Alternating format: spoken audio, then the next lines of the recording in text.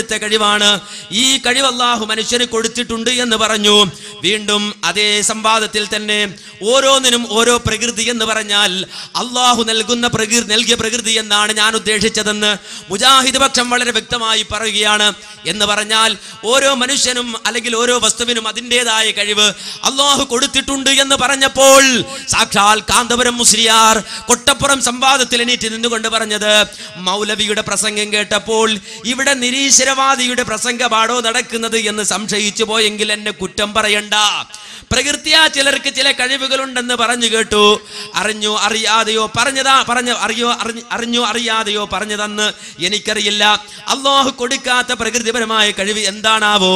ആ കഴിവ് മനസ്സിലാകണം, അതിന് ആയത്തോതണം.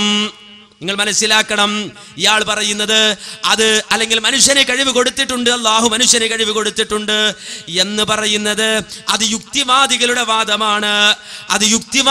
വാദമാണ്.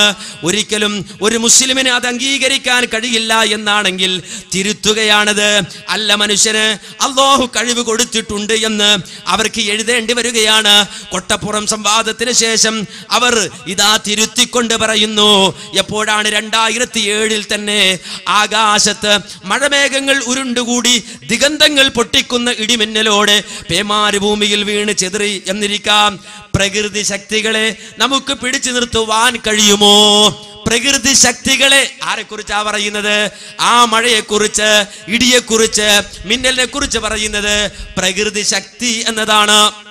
സഹോദരങ്ങളെ, മനുഷ്യൻ അല്ലാഹു കഴിവ് കൊടുത്തിട്ടുണ്ട് എന്ന് പറഞ്ഞപ്പോൾ അത് നിരീശ്വരവാദമാണ് എന്ന് കൊട്ടപ്പുറത്ത് വെച്ചുകൊണ്ട് കാന്തപുരം വാദിച്ചുവെങ്കിൽ ആ കാന്തപുരത്തിന്റെ ശിഷ്യന്മാർ എഴുതി വെക്കുന്നത് കാണൂ.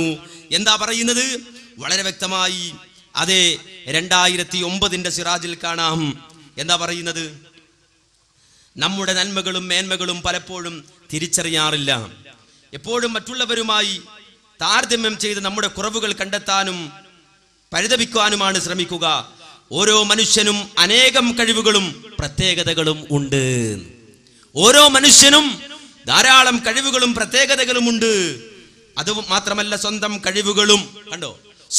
കഴിവുകളും മേന്മകളും കണ്ടെത്തി അവ വളർത്തിയെടുക്കുകയും സ്വന്തം കുറവുകളെ നല്ല മനസ്സോടെ അംഗീകരിക്കുകയും ചെയ്യുന്നവരാണ് ഔന്നത്യത്തിലേക്ക് നടന്നു കയറുന്നത്. കാന്തപുരം പറഞ്ഞതിനെ തിരുത്തുകയാണ് ശിഷ്യന്മാർ. എന്ന് പറഞ്ഞാൽ കാന്തപുരം കൊട്ടപ്പുറത്ത് വെച്ചുകൊണ്ട് ജയിക്കുവാൻ വേണ്ടി കളവ് പറഞ്ഞു, കൃത്രിമം പറഞ്ഞു എന്നാണ് ബോധ്യപ്പെടുന്നത്. വീണ്ടും അതേ സിറാജിൽ തന്നെ 2006 കാണാം. അതേസമയം ഓരോരുത്തന്റെയും കഴിവുകളെ നാം അംഗീകരിക്കേണ്ടതുണ്ട്.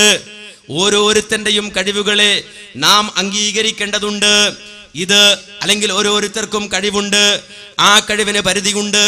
ഓരോ മനുഷ്യനും അല്ലാഹു പ്രകൃതിപരമായി തന്നെ കഴിവ് നൽകിയിട്ടുണ്ട് എന്ന് പറഞ്ഞപ്പോൾ അത് യുക്തിവാദികളുടെ വാദമാണെന്ന് പറഞ്ഞ് കൊട്ടപ്പുറം സംവാദത്തിൽ ഇളകിച്ചിരിച്ചവർക്ക് ഇപ്പോൾ അത് തിരുത്തേണ്ടി വരികയാണ്, അതിനെ മാറ്റിവെക്കേണ്ടി വരികയാണ്. ഇനി അതുകൊണ്ടും അവസാനിക്കുന്നില്ല. വീണ്ടും കാണാം കൊട്ടപ്പുറം സംവാദത്തിൽ വെച്ചുകൊണ്ട് വാദിച്ച മറ്റൊരു വാദം. എന്തായിരുന്നു ആ വാദം എന്നറിയുമോ? അല്ലാഹു അല്ലാത്തവർക്ക് ഗൈബ് അറിയുമോ? അറിയില്ലേ? ഇങ്ങനെ ഒരു ചർച്ച വന്നപ്പോൾ വിശുദ്ധ ഖുർആനിൽ നിന്ന് ചെറിയ മുണ്ടം അബ്ദുൽ ഹമീദ് മദനി ആയത്തോതിക്കൊണ്ട് പറഞ്ഞു, അല്ലാഹുവിന്റെ പ്രവാചകൻ മുഹമ്മദുർ റസൂലുള്ളാഹി സ്വല്ലല്ലാഹു അലൈഹി വസല്ലമയോട് പറയുവാൻ അല്ലാഹു സുബ്ഹാനഹു വ തആല കൽപ്പിച്ച ഒരു കൽപ്പന, ഖുല്ലാ അഖൂലു ലക്കും ഇൻദി ഖസായിനുല്ലാഹ് വലാ അഅലമുൽ ഗൈബ വലാ അഖൂലു ലക്കും ഇന്നി മലക് ഇൻ അത്തബിഉ ഇല്ലാ മാ യൂഹാ ഇലയ്യ ഖുൽ ഹൽ യസ്തവിൽ അഅമാ വൽ ബസീർ അഫലാ തതഫക്കറൂൻ. വിശുദ്ധ ഖുർആനിൽ അല്ലാഹു സുബ്ഹാനഹു വ തആല പ്രവാചകനോട് പറയുകയാണ്, ഖുൽ നബിയെ താങ്കൾ പറയൂ, ലാ അഖൂലു ലക്കും ഇൻദി ഖസായിനുല്ലാഹ്, ഞാൻ നിങ്ങളോട് അല്ലാഹുവിന്റെ ഖജാനകൾ എൻ്റെ പക്കലുണ്ടെന്ന് ഞാൻ പറയുന്നില്ല. വലാ അഅലമുൽ ഗൈബ, ഞാൻ അദൃശ്യമറിയുന്ന ആളല്ല, എനിക്ക് അദൃശ്യമറിയാമെന്നും ഞാൻ നിങ്ങളോട് പറയുന്നില്ല. വലാ അഖൂലു ലക്കും ഇന്നി മലക്, ഞാനൊരു മലക്കാണെന്നും നിങ്ങളോട് പറയുന്നില്ല. ഇൻ അത്തബിഉ ഇല്ലാ മാ യൂഹാ ഇലയ്യ, എനിക്കെന്താണോ വഹി നൽകുന്നത് അതിനെ പിൻപറ്റുക മാത്രമാണ് ഞാൻ ചെയ്യുന്നത്. ആഖിറമുണ്ടെന്ന് പറഞ്ഞാൽ, മലക്കുകളുണ്ടെന്ന് പറഞ്ഞാൽ, അതുപോലെ ഖബറിൽ ചോദ്യമുണ്ടെന്ന് പറഞ്ഞാൽ, അപ്രകാരം തന്നെ നരകമുണ്ടെന്ന് പറഞ്ഞാൽ, സ്വർഗമുണ്ടെന്ന് പറഞ്ഞാൽ, അതെല്ലാം ഗൈബ് തന്നെയാണ്. അത് ഞാൻ പറയുന്നത് എൻ്റെ ഇഷ്ടം പറയുന്നതോ അല്ലെങ്കിൽ സ്വതന്ത്രമായി എനിക്ക് നൽകപ്പെടുന്ന അറിവോ അല്ല, നൽകപ്പെട്ട അറിവോ അല്ല, എൻ്റെ പഞ്ചേന്ദ്രിയങ്ങൾ കൊണ്ട് നേടിയെടുക്കുന്ന അറിവല്ല, അത് ഗൈബ് തന്നെയാണ്. പക്ഷേ അത് ഞാൻ പറയുന്നത് ഇന്നത്തബിഉ ഇല്ലാ മാ യൂഹാ ഇലയ്യ, എനിക്കെന്താണോ വഹി കിട്ടുന്നത് ആ വഹിനെ അടിസ്ഥാനപ്പെടുത്തിയാണ് ഞാൻ പറയുന്നത്. ഇത് റസൂലുള്ളാഹിയോട് ഖുർആൻ പറയാൻ കൽപ്പിച്ചവ പ്രഖ്യാപനമാണെങ്കിൽ, അതേ അല്ലാത്തവർ ഗൈബ് അറിയുമെന്ന വാദം എങ്ങനെ ശരിയാകുമെന്ന് ചോദിച്ചപ്പോൾ ആ കൊട്ടപ്പുറത്ത് വെച്ചുകൊണ്ട് സാക്ഷാൽ കാന്തപുരം മുസ്ലിയാർ നൽകിയ മറുപടി എന്താണെന്നറിയുമോ? അത് മുശ്രിക്കുകളോട് നബി പറഞ്ഞ മറുപടിയാണ്. മുശ്രിക്കുകളോട് നബി പറഞ്ഞ മറുപടിയാണ്. മുശ്രിക്കുകളോട് നബി പറഞ്ഞ മറുപടിയാണ്. ഇനി അവിടെ തന്നെയും ഒരു വക്രതയുണ്ടായിരുന്നുവെന്നാണ്. എന്താണ് ആ വക്രത? ഈ പുസ്തകത്തിന്റെ 81-ാമത്തെ പേജിൽ പറയുകയാണ്, അല്ലാഹുവിന്റെ ഖജനാവ് എന്റെ കയ്യിലാണ്, പക്ഷേ ഞാനിത് പറയുന്നില്ല. നിങ്ങൾ മനസ്സിലാക്കണം, അള്ളാഹുവിന്റെ ആയത്തിനെ എങ്ങനെയാണ് ഇവർ ദുർവ്യാഖ്യാനിക്കുന്നത് എന്നത് വളരെ വ്യക്തമായി അറിയണം. അള്ളാഹുവിന്റെ ഖജനാവ് എന്റെ കയ്യിലാണ്, പക്ഷേ ഞാൻ നിങ്ങളോട് പറയുന്നില്ല. എനിക്ക് ഇൽമുൽ ഗൈബ് അറിയാം, പക്ഷേ നിങ്ങളോട് ഞാനത് പറയുന്നില്ല. ഇതാണ് ആയത്തിന്റെ വിവക്ഷ. അപ്പൊ ഈ ആയത്തിന്റെ അർത്ഥം എന്താന്ന് ചോദിച്ചാൽ എന്താ? കുല്ലാ അഖൂലു ലക്കും, ഞാൻ നിങ്ങളോട് പറയുന്നില്ല. ഇന്ദി ഖസാഇനുല്ലാഹ്, അള്ളാഹുവിന്റെ ഖജാനകൾ എന്റെ അടുക്കൽ ഉണ്ട്, പക്ഷേ ലാ അഖൂലു ലക്കും, അക്കാര്യം ഞാൻ നിങ്ങളോട് പറയുന്നില്ല. അതുപോലെ തന്നെ വലാ അഅലമുൽ ഗൈബ, എനിക്ക് ഇൽമുൽ ഗൈബ് അറിയാം, പക്ഷേ അത് ഞാൻ നിങ്ങളോട് പറയുന്നില്ല. ഇതാണ് ആയത്തിന്റെ വിവക്ഷ എന്ന് എഴുതി വെക്കുമ്പോ ആ ആയത്തിന്റെ ബാക്കി ഓതിയാൽ തന്നെ പൊട്ടത്തരം മനസ്സിലാവും. പിന്നെന്താ പറയുന്നത്? വലാ അഖൂലു ലക്കും ഇന്നി മലക്, ഞാനൊരു മലക്കാണ്, പക്ഷേ അത് ഞാൻ നിങ്ങളോട് പറയുന്നില്ല. കാര്യം എന്താ? ഞാനൊരു മലക്കാണെന്നും നിങ്ങളോട് പറയുന്നില്ല എന്നാ ബാക്കി. അപ്പൊ മുസ്ലിയാരുടെ അർത്ഥപ്രകാരം എങ്ങനെയാകും? വലാ അഖൂലു ലക്കും, ഞാൻ നിങ്ങളോട് പറയുന്നില്ല. ഇന്നി മലക്കുൻ, സത്യത്തിൽ ഞാനൊരു മലക്കാണ്, പക്ഷേ ഞാൻ നിങ്ങളോട് പറയുന്നില്ല. ഇങ്ങനെ മാന്യ സഹോദരങ്ങൾ ഖുർആനിനെ ദുർവ്യാഖ്യാനിച്ചിട്ട് വിജയം ആഘോഷിക്കുന്ന സാധുക്കൾ, ആ ഖുർആൻ ദുർവ്യാഖ്യാനത്തിന്റെ വിജയം, അള്ളാഹുവിന്റെ ഖുർആൻ വ്യഭിചരിച്ചതിന്റെ വിജയം, ആ വിശുദ്ധ ഖുർആനെ ദുർവ്യാഖ്യാനിച്ചതിന്റെ വിജയം, ഈ വിശ്വാസികളെ വഞ്ചിച്ചതിന്റെ വിജയം, അതിന്റെ 25-ാം വാർഷികം വേണമെങ്കിൽ നിങ്ങൾക്ക് ആഘോഷിക്കാം. എന്നാൽ ഈ ഖുർആനിലെ ആയത്ത് നിങ്ങൾ ദുർവ്യാഖ്യാനിച്ചുവെങ്കിൽ കൊട്ടപ്പുറം വാദപ്രതിവാദത്തിന് ശേഷം തോൽവി സമ്മതിച്ചിട്ടുണ്ട്. ആരാ പറയുന്നത്? സയ്യിദ് അഹമ്മദ് ശിഹാബുദ്ദീൻ ഇമ്മിച്ച് കോയ തങ്ങൾ വലിയ കാലി പുറത്തിറക്കിയ ഖുർആൻ പരിഭാഷ, അവിടെ ഈ ആയത്ത് വന്നു.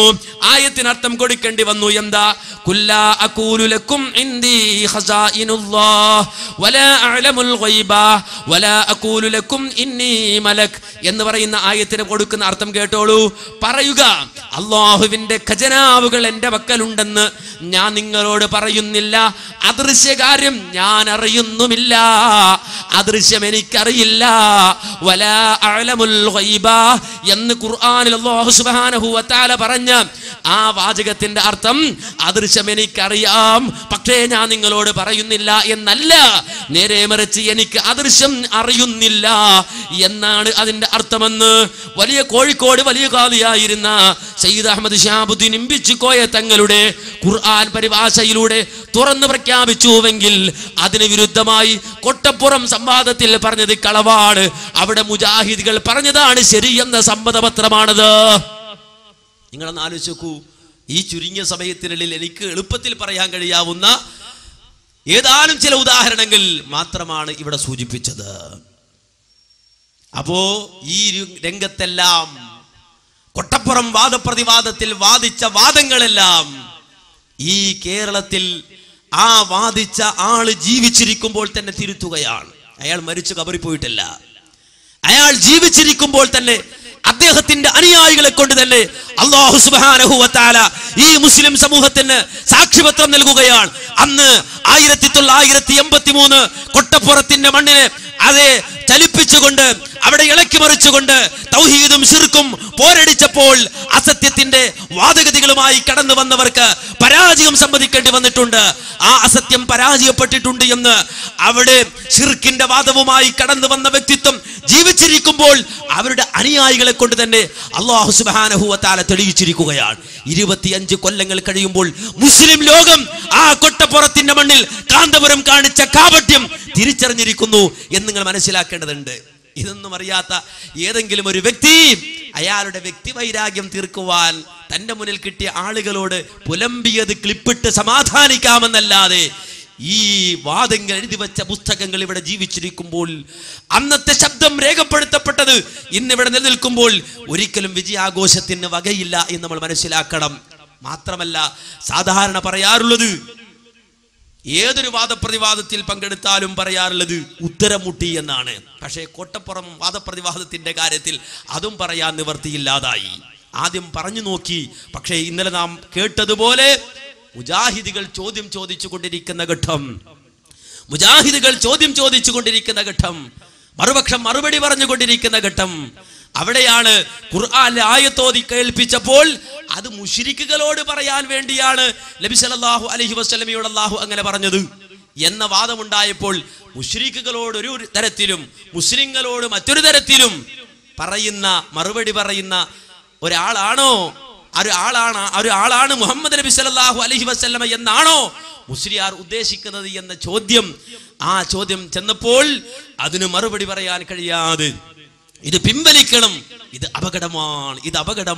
അപകടമാണെന്ന് പറഞ്ഞ് അനുയായികൾക്ക് സിഗ്നലുകൾ കൊടുത്ത് 4 ദിവസങ്ങളിലായി നടത്താനിരുന്ന ആ സംവാദം അവിടെ വെച്ച് 3 ദിവസം കൊണ്ട് അവസാനിപ്പിച്ച് കലഹിച്ച് ബഹളമുണ്ടാക്കി പിരിഞ്ഞു പോരേണ്ടി വന്നുവെങ്കിൽ നിങ്ങൾ മനസ്സിലാക്കണം, ആ കൊട്ടപ്പുറം സംവാദം വിശ്വാസി സമൂഹത്തിന്റെ വിജയമായി ഇന്നും നിലനിൽക്കുകയാണ്. അത് കഴിഞ്ഞാൽ ചില സംവാദങ്ങളെ സംബന്ധിച്ച് ഇന്നലെ ഞാൻ വിശദീകരിച്ചിരുന്നു. ഇനി ഈ അടുത്ത കാലഘട്ടത്തിൽ നടന്ന ചില സംവാദങ്ങളിലേക്ക് തന്നെ ഞാൻ വിഷയം കൊണ്ടുവരികയാണ്. അതിലൊന്ന് നമ്മുടെ കുറ്റിച്ചിറയുമായി ബന്ധമുള്ള ഒരു സംഭവമാണ്. ആ സംഭവം നിങ്ങൾ വളരെ വ്യക്തമായി മനസ്സിലാക്കണം. ഏതാനും വർഷങ്ങൾക്ക് മുമ്പ് ഇതേ സ്റ്റേജിൽ നിന്നുകൊണ്ടാണെന്നാണ് എൻ്റെ ഓർമ്മ, സാക്ഷാൽ പേരോട് മുസ്ലിയാർ പറഞ്ഞ ഒരു വാചകമുണ്ട്. ആ വാചകം നിങ്ങളത് ശ്രദ്ധിക്കണം. ഈ കുട്ടിച്ചിറ പല സംവാദങ്ങളും നടന്ന സ്ഥലമാണ്. നിന്റെ വിഷയം മഞ്ഞം പറയണ്ട, മുജാഹിദ് പ്രസ്ഥാനം പിഴച്ചതാണെന്ന് ഖുർആൻ കൊണ്ടും ഹദീസ് കൊണ്ടും ഞാൻ തെളിയിക്കും. സുന്നത്ത് ജമാഅത്ത് പിഴച്ചതാണെന്ന് തെളിയിക്കാൻ ഏതെങ്കിലും ഒരു മൗലവിയുണ്ടോ? അവരെ ജീവനോടെ ആക്കാൻ സ്ക്രീനും കൊണ്ട് നടക്കണ്ട കേട്ടോ. നമ്മളെ പ്രസംഗത്തിന്റെ അത്തരം അങ്ങേത്തലയും അങ്ങോട്ട് കട്ടുകളിയാ, ഇങ്ങേത്തലയും കട്ടുകളിയാ. എന്നിട്ടോ ഞാൻ ചിലപ്പോ മുജാഹിദ് ഇങ്ങനെ പറയുന്നു എന്ന് പറഞ്ഞ് ചില കാര്യം ഉദ്ധരിക്കൂ, അതിന്റെ മറുപടി ശേഷം ഞാൻ പറഞ്ഞിട്ടുണ്ടാവും, അതിവർ കേൾപ്പിക്കൂല. അപ്പൊ മുജാഹിദ് ഇങ്ങനെ പറയുന്നു എന്ന് പറഞ്ഞാൽ അതും കേൾപ്പിക്കൂല, എന്റെ പേരോട് ഇതാ സമ്മതിക്കുന്നു എന്ന് അറിയൂ. അത് നിങ്ങളെ വാചകം ഉദ്ധരിച്ചതാ, അവർ സാധാരണ പതിവാണത്. കണ്ടോ, ഇത് കുറെ മുമ്പ്, അന്ന് മൂപ്പര് ക്ലിപ്പ് പരിപാടി തുടങ്ങിയിട്ടില്ല. അപ്പൊ മൂപ്പര് പറയാണ്, ഇപ്പൊ മുജാഹിദുകൾ ക്ലിപ്പിംഗ് പരിപാടി എന്ന് പറഞ്ഞൊരു സാധനം തുടങ്ങിയിട്ടുണ്ട്. എന്നുവെച്ചാൽ മുജാഹിദിന്റെ വാദം ഞാൻ പറയും, അത് മുജാഹിദ് പറയുന്നു എന്ന് പറഞ്ഞിട്ടാ പറയാ.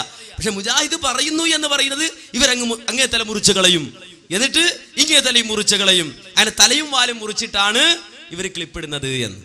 അന്ന് ഈ പ്രസംഗത്തിന് അന്ന് ഈ ഉള്ളവൻ മറുപടി പറയാൻ ഇവിടെ എത്തിയിട്ടുണ്ട്. അന്ന് ഞാൻ പറഞ്ഞു, ഞങ്ങൾ ഒരിക്കലും അങ്ങനെ ചെയ്യില്ല. കാര്യം തല മുറിക്കുക എന്നത് സാധ്യമല്ല. കാര്യം തല ഉണ്ടെങ്കിലല്ലേ മുറിക്കാൻ പറ്റുള്ളൂ. അപ്പൊ ആ ഒരു സാധനം ഇല്ല. പിന്നുള്ളത് ഒരു വാലാണ്, അത് ഞങ്ങളൊട്ട് മുറിക്കില്ല, അതൊരു അലങ്കാരത്തോടെ അവിടെ ഇരുന്നോട്ടെ എന്ന് വർഷങ്ങൾക്ക് മുമ്പ് മറുപടി പറഞ്ഞിരുന്നു. എന്ന് മാത്രമല്ല, ഇയാൾ വളരെ ഊറ്റത്തോടെ വെല്ലുവിളിക്കുന്നുണ്ട്, ഏതെങ്കിലും ധൈര്യമുള്ള മൗലവിമാരുണ്ടെങ്കിൽ നേരിട്ട് വാ എന്ന്.